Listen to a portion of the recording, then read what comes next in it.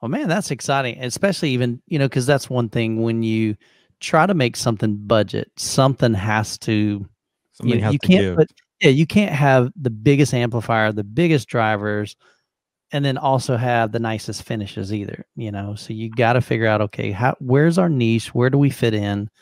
And Monoprice came out swinging hard. So kind of going back to what I mentioned earlier, initially I thought, man, I don't see Monoprice, who's known for inexpensive cables, really kind of stepping into the hi-fi realm. And y'all came out swinging.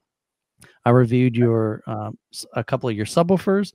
Yep. The big one, actually, some of you guys, I think Tristan mentioned it earlier, that I was playing the dual M-215, and I just cranked it up, and I looked over, and I think I was going to bring the camera over to film it or something.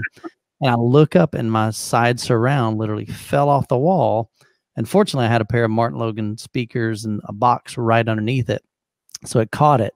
That would have been a rough day, man. I wouldn't have been near as happy if that thing would have hit the floor or hit the wall, but it landed on there, so it didn't damage it. But we had a little fun back and forth, and I made a video. I'm mad at Monoprice and just kind of complaining, and I basically said, I want an apology letter. I want some duct tape so I can secure my surround to the wall. Duct tape to install the speaker. Yeah, I want some earplugs for my neighbors because this thing is so stinking loud, and I forget what else.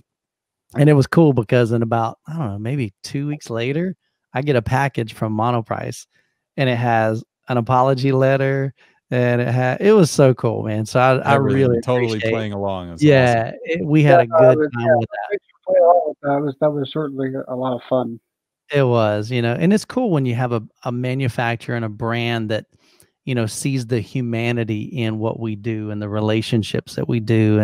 And it's just not just another number, another customer, another sale, but it's really about relationships. And so I thought that was just really cool and showed the humanness in your company. And so we had a lot of fun in that on the channel, but that 215 is a beast. Even just the single 15, man, lots of output, digs really deep. Just hold on, did you get a vacuum too? I think you got a vacuum to clean up the drywall that was coming down. Yes, that's what I said. Oh my gosh, it was hilarious, man. It was cool. Awesome. So that's how you win right now. Nowadays, I think that's how you win, is like through relationships and having that cool relationship with people. People buy from people they like, right? Yeah. Oh yeah. Absolutely, man.